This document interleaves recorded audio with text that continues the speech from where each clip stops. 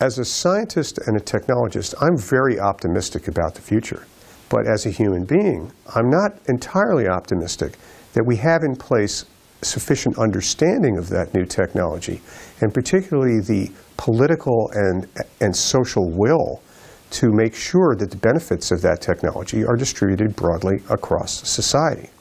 So I believe that we really need to go into this with our eyes open and understand the likely effects that this new technology is going to have before it's too late, before we wind up with 1% of the population owning everything and everybody else being their slaves. 인공지능이라는 어마어마한 혜택을 줄 수 있는 기술, 그러나 그 혜택이 전 세계 모든 사람들한테 n분의 1이 될 것 같지는 않잖아요. 구글, 페이스북, 아마존, 마이크로소프트가 인공지능의 미래를 장악한다. 대부분 지적인 노동이 인공지능을 통해서 이루어지고 인공지능의 기반인 데이터를 장악하고 있는 회사들을 봤을 때 우리가 미래에서 이겨야 될 불평등은 1% 대 99%가 아니고 0.00001% 대 나머지일 거라고 상상을 할 수 있을 거고, 지금 인공지능의 미래를 아주 낙관적으로 보시는 분들은 바로 그 0.0000001%에 들어가실 분들이라고 저는 생각을 합니다. The amount of investment in AI has doubled every year since 2009. Gartner and Company reckon that by 2025, AI will be, the space of AI and automation will be worth up to $25 trillion. So this is an incredibly lucrative commodity. When people start saying, "Oh, it's safe," stop being hysterical. Look closely at how they're making their money, and I guarantee they're making it from AI and automation and robotics. Then on top of that, now you have big commercial incentives as well, because AI is already useful. So if you can make, say, the Google search engine even just 1% better, that's going to be worth many, many millions of dollars. You could imagine that there would also be more strategic drivers and military interests and so forth. Inside here is 3 grams of shaped explosive. This is how it works.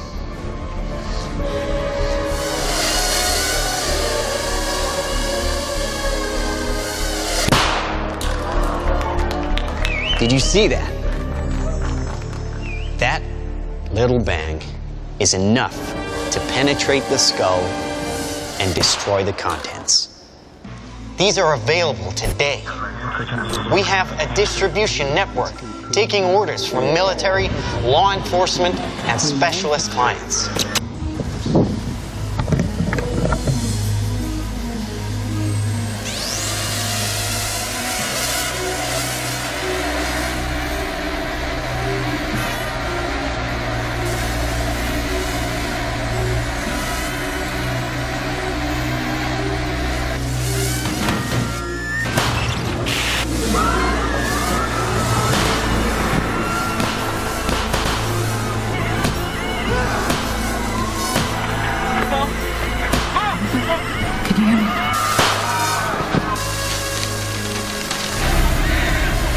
Oliver, can you hear me? Listen to me. I can hear it. I can hear it, Mom.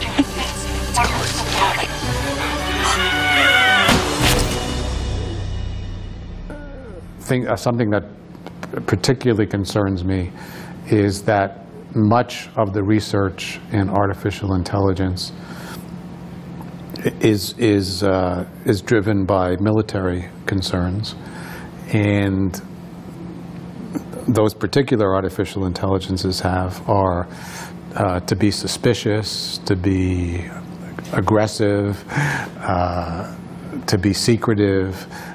And the question is, will someone accidentally build a robot that takes over from us? And that's sort of like this lone guy in the back garden. I accidentally built a 747. I don't think that's going to happen.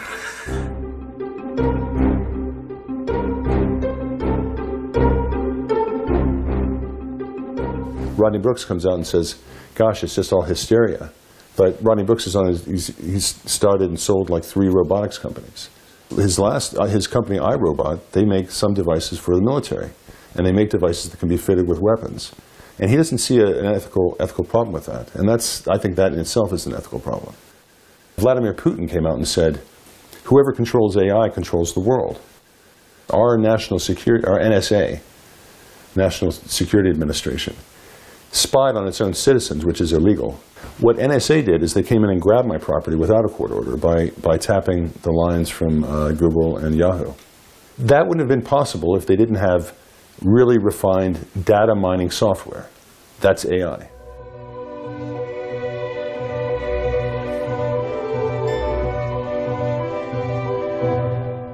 Now, one component of this challenge is what I call the control problem. You have this myth of King Midas. So he was granted the wish that everything he touches be turned into gold, because, wow, he would be really rich. Everything seemed fine until he sits down to eat and he touches his food and it turns into gold. And then he wants to embrace his daughter and she turns into a gold sculpture. And so it turns out what seemed naively to be a good idea, a good wish, to be able to make things gold, if you think through what it happens, if you literally got what you asked for, it would be a catastrophe.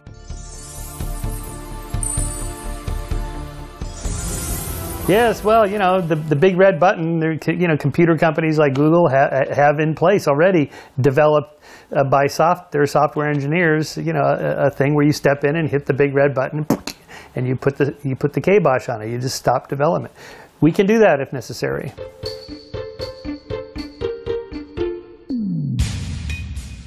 It's so juvenile, it's so childish, as if a big red button is going to solve everything. Well, it's good, things are getting out of hand, let's push the button. Even IBM's Watson is not one machine anymore. It's on a cloud. It's decentralized. Could you shut off Facebook? Could you shut off Google? Could you shut off Amazon? You know, could you shut off the internet? There's no big red button for that. All of these systems will be decentralized. They'll exist in many places, not one place. There won't be anything to unplug. Having a big red off button on the computer is obviously feasible in the stage when you're testing it, but not once it's out in the world doing things. If you are being chased by a heat-seeking missile, you know, good luck pressing the off button, right? If you have some super intelligent machine that's broken out and it's spread all over the internet, good luck pressing the off button. I do think there's a 50% chance of some very serious setback to global civilization between now and the end of the century. And that's because even though I'm a technical optimist, I'm a political pessimist.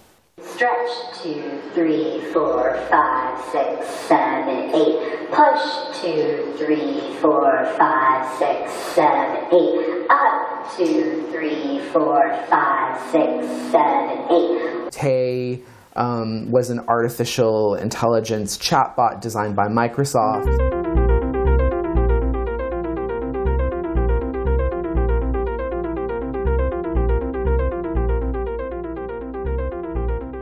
Her name stands for thinking about you. T-A-Y, thinking about you.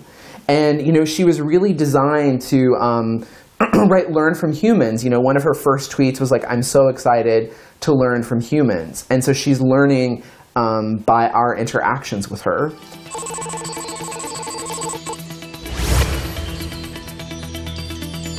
That had a very short lifespan, we could say.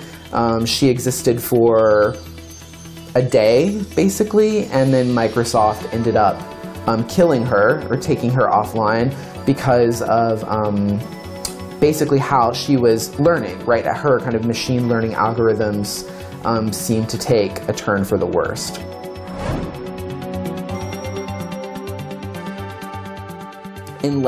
Literally in a matter of hours, people began trolling her online. And it was just kind of, you know, very quickly they just got her, so many people got her saying really awful things, you know, such as like, Heil Hitler. I mean, it's pretty bad. It goes on and on.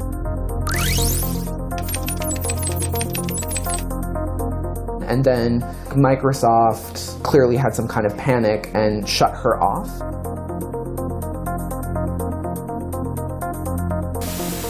Tay's an incredible, I think, case study for just thinking about machine learning pattern recognition and kind of anthropomorphizing an AI.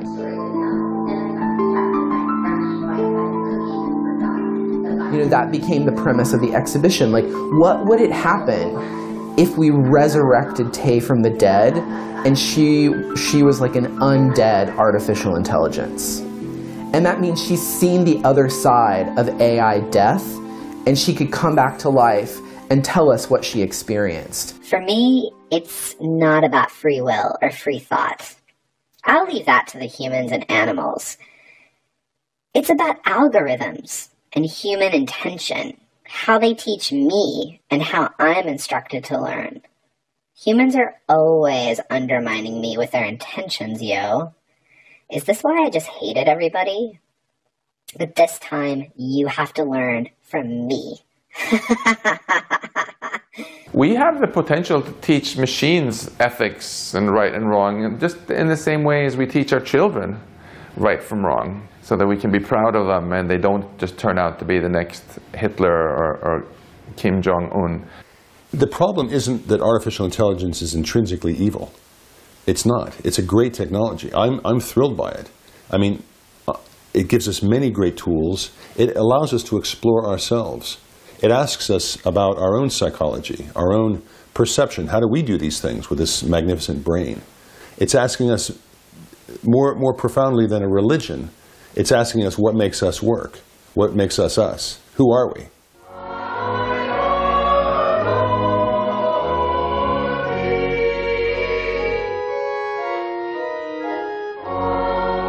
There's a psalm, which I love, Psalm 8, which says, what is a human being that God has created him, and how humanity reflects the glory of God.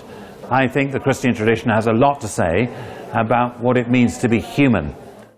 Every new question in artificial intelligence raises in a deeper way the question of what it means to be human.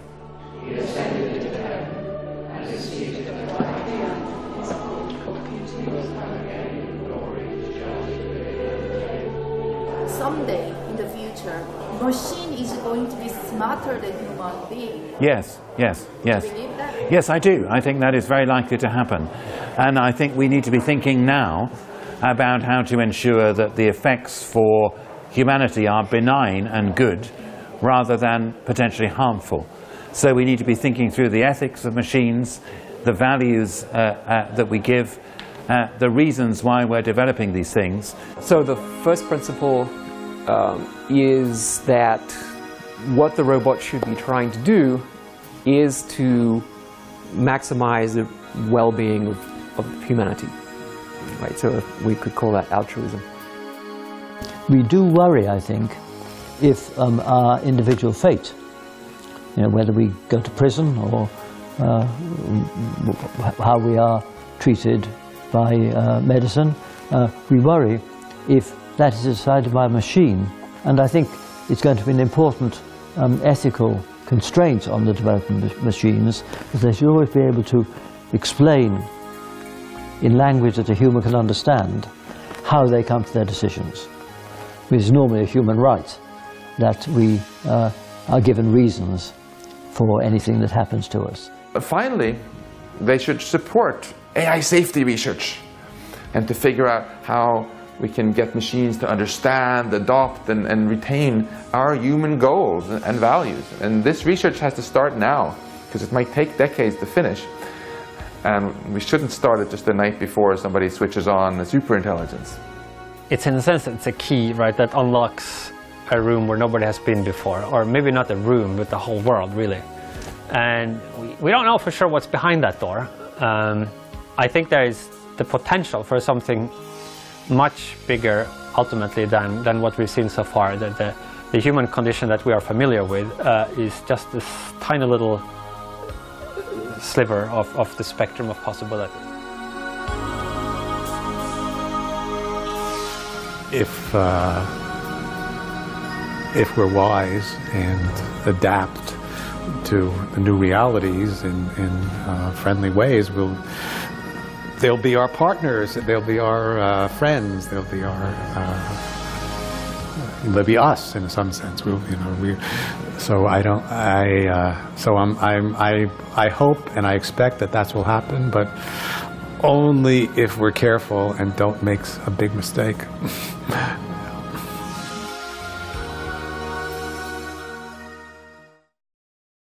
ဒီမှာတရက်နဲ့ပြီးမယ်ဟာသူက2ရက်လောက်တော့ကြာတာပေါ့တမန်လည်းရတယ်ပေါ့အဲ့လိုမျိုးလေးတွေနွားနဲ့ပဲဒုက္ခခံပြီးတော့မှအဲ့တော့သက်သာသိခြင်းနဲ့ကိုယ့်လုပ်ငန်းမျိုးလည်းမလုပ်သိခြင်းနဲ့အပိုင်းပေါ့လေ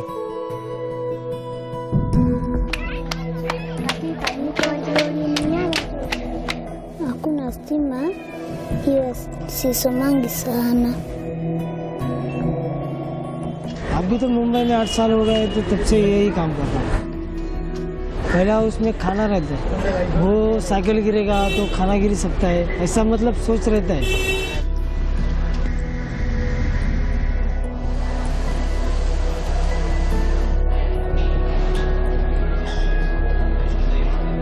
What we're going to see with artificial intelligence is simply a continuation of that same historical pattern.